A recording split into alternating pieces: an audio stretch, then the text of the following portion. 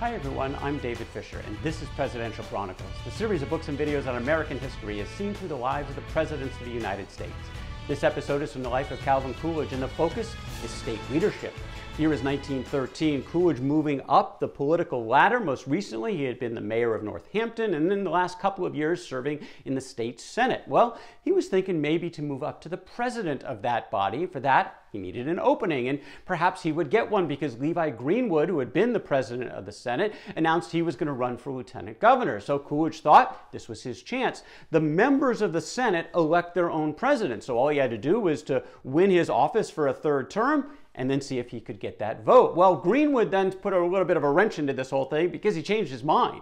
Not going to run for lieutenant governor, he's going to run for a Senate seat, but then another twist, he lost that race. He got on the wrong side of the suffragist in his district. He was not sent back to Boston, and that had the opening for Calvin Coolidge. And for a rare time in his political career, he got aggressive. He took this opportunity to actually go take the spot, not just let it come to him. He took a night train from Northampton to Boston so he could be there the day after the election in the morning to get started on sort of rallying the future senators for the next term to see if they would vote for him. And he had some help. Murray Crane, his political mentor, the senator from Massachusetts, the former governor. Crane got his network of folks involved, which certainly was helpful, but also Coolidge himself. The last couple of years, he had been quietly helping and doing favors for many of his colleagues, including those across the aisle. He never asked for anything in return. This was all just about good government as far as Coolidge was concerned, but now maybe it was a chance to ask for something in return, and sure enough, within 24 hours, he had the pledges of a majority of the next term senators to put him in the president's chair. It all happened so fast, the Springfield Republican wrote it was nothing short of wonderful, the way he, Coolidge, walked right into the ring and took the prize before the public could realize there was a contest. A little bit unusual approach for Coolidge, but certainly paid off. This was the biggest leap in his career to date.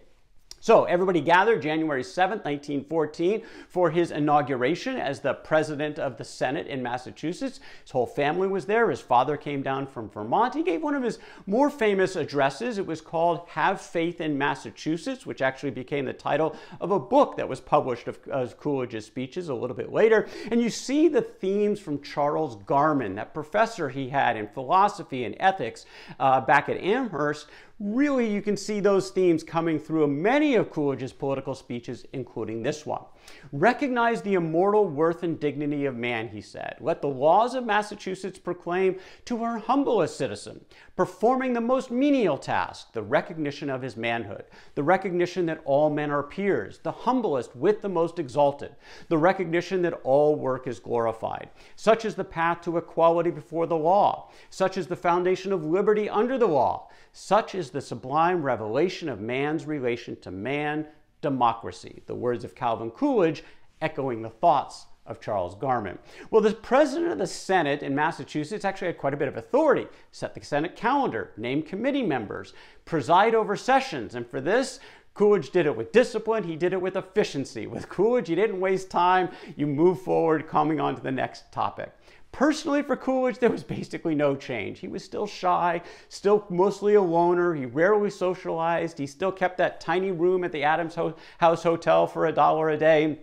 Grace and the boys, they were in Northampton, and so he would continue to commute by train. Monday morning, he'd leave for Boston. Fridays, he'd head back to Northampton where he would spend the weekends. Now, in this time period, a new member of Coolidge's very small inner circle would enter, and that's the person of Frank Stearns. Frank Stearns was a wealthy local businessman in Boston. In fact, his father had started and owned one of the top department stores in Boston. Frank Stearns had very little, in fact, no political background. He had gone to Amherst. He had become a trustee of Amherst, and in 1912, he had gone to see Senator Calvin Coolidge because he wanted to lobby to a legislation to enlarge the sewer system at Amherst. And Coolidge, frankly, was terse with him. He basically said, nope, can't help you. It's too late in the legislative session. Frank Stearns was not happy. In fact, he stewed over this for months. Then something unusual happened in Stearns' mind because quietly at the very beginning of the next legislative session, Coolidge introduced the bill that Stearns had wanted. It passed, and he thought, this guy's a little bit different. Here's a politician that does stuff, gets things done. He was intrigued. He was intrigued about becoming Coolidge's friend. as political partner, maybe a backer. This was the start of a very important relationship. So big picture, you have to understand also what's happening in the world right now. It's 1914, assassination in Europe of Austria's Archduke Franz Ferdinand. World War I erupts almost immediately. The United States under President Woodrow Wilson, policy of neutrality, not going to get directly involved. And most Americans, including Calvin Coolidge at the time, at least for the time being, respected that decision and they're basically focused on life in the United States. For Coolidge, that meant the focus on his job as the president of the Senate of Massachusetts.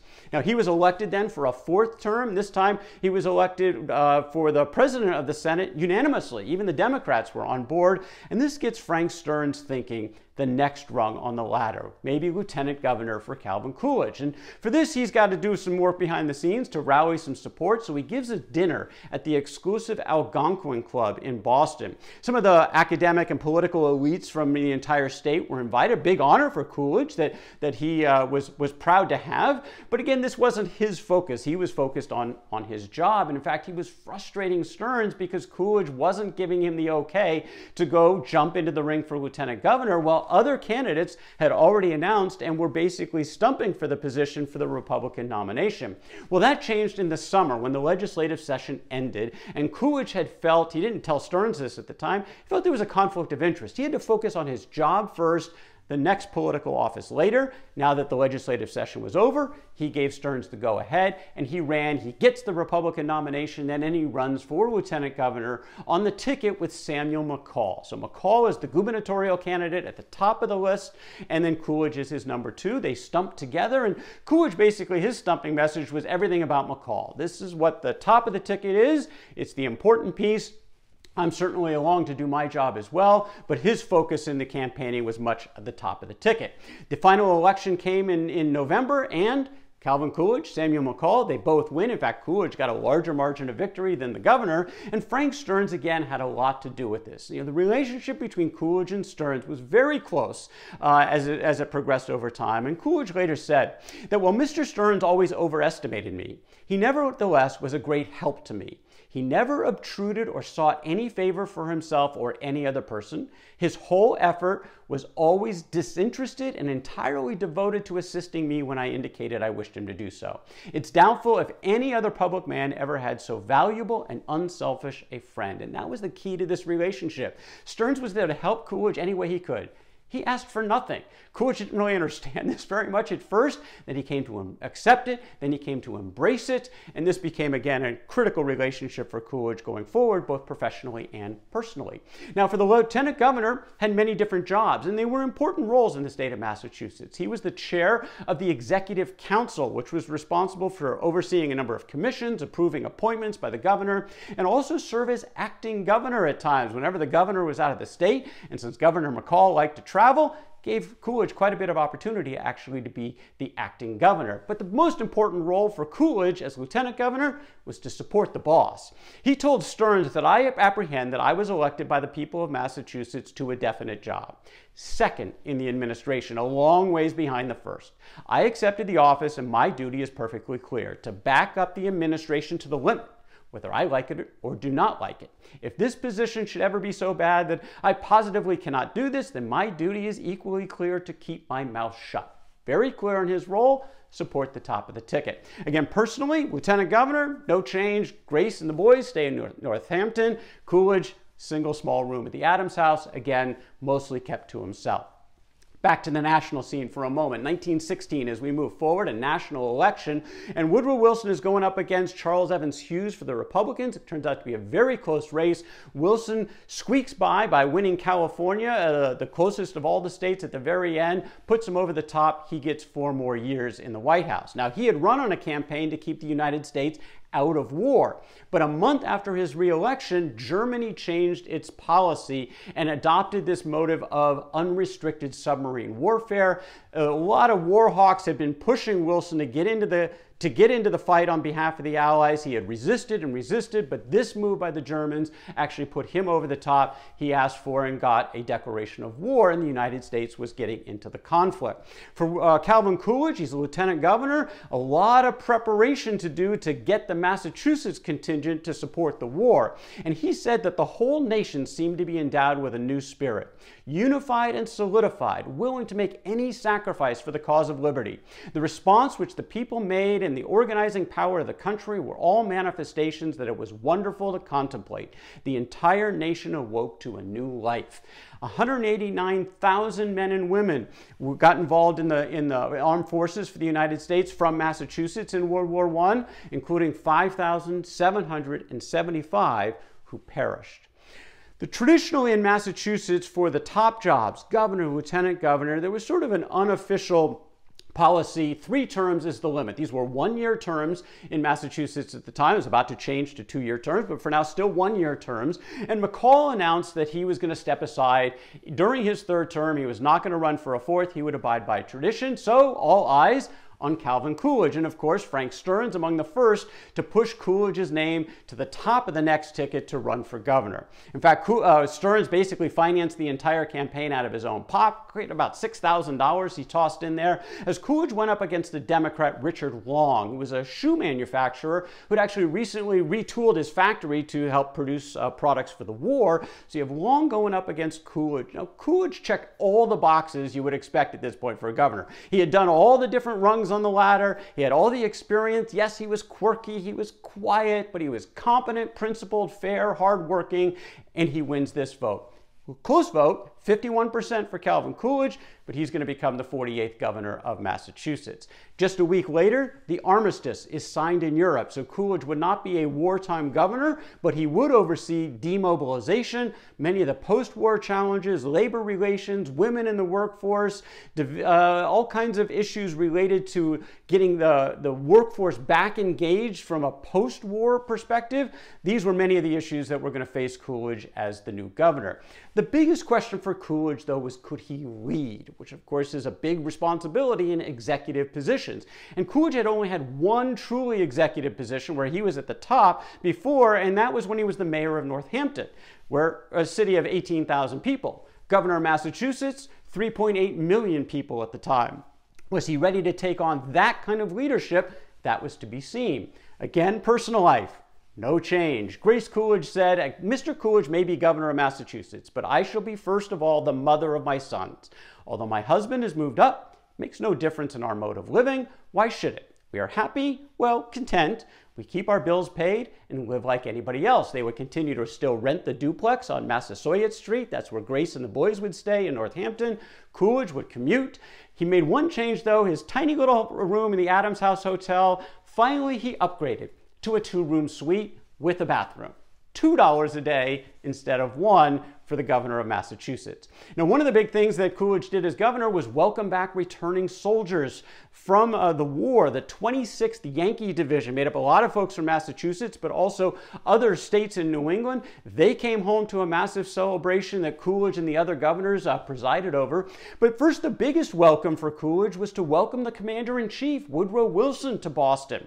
Now, Wilson, the president, had actually gone to Paris to participate, in fact, lead the U.S. delegation at the Paris peace talks after the war. Well, he had to take a break to come back to the United States to sign some legislation before the Congress went into recess. And his right hand, Colonel Edward House, suggested, you know what? Go to Boston, land there, you'll get a great reception. And by the way, there was some political nature of this as well, because Wilson's biggest antagonist on the key issue of the League of Nations that Wilson was pushing was a senator from Massachusetts by the name of Henry Cabot Lodge. And so you got that dynamic as another reason perhaps to have Wilson land in Massachusetts. Well, Coolidge didn't play politics with any of this. He was happy to welcome the president, and he said that we welcome him as the representative of a great people, as a great statesman, as one to whom we have entrusted our destinies, and one whom we are sure we will support in the future in the working out of those destinies, as Massachusetts has supported him in the past. Wilson got a much better reception in Boston, in fact, than when he went to Washington, D.C., where many of the Lodge Republicans came out quite publicly against what Wilson was negotiating for, so he had those headaches as he was heading back to Paris. Calvin Coolidge was asked about the League of Nations. He said, look, not in my job jar. This is not something I'm focused on, and he's going to focus on the people and his job in Massachusetts. For that, a lot was about the economy. And for Coolidge, he really embraced a new provision in the state constitution which centralized the budget making in the state in the executive branch under the governor. So he had a unified budget opportunity, and he used this to actually cut spending by about $4 million in his first year. He also was, one of the things he did was he vetoed the salary increase for the state legislatures as part of that effort to keep costs down. These were some of the themes that would come forward for Coolidge in public office yet to come about the budget, cutting costs. These are some of his themes. Now, again, no change for Coolidge personality-wise. He was quiet as ever. But interestingly, he actually didn't like to be alone very much. And so what would he do sometimes? Well, he'd call Frank Stearns and have Stearns come over. Maybe they would talk a little bit in the governor's office, but sometimes they would literally just sit there, smoke cigars for a while, and when Coolidge was done, ready to go back to work, Stearns would leave. And both were perfectly happy with this. They were helping each other out. This was a unique friendship that was working well for both. One of the biggest issues on the national map, labor management relations in this post-war environment. Very tense times across the country, and in fact, Massachusetts was about to become ground zero on this topic, and a real test for Calvin Coolidge, the governor, a test he would pass with flying colors, but that's a story for another day. That's Calvin Coolidge and state leadership from the life of Calvin Coolidge. For more Presidential Chronicles, check out my books on Amazon.com, and don't forget to subscribe to my YouTube channel. Until next time, I'm David Fisher, and this is Presidential Chronicles.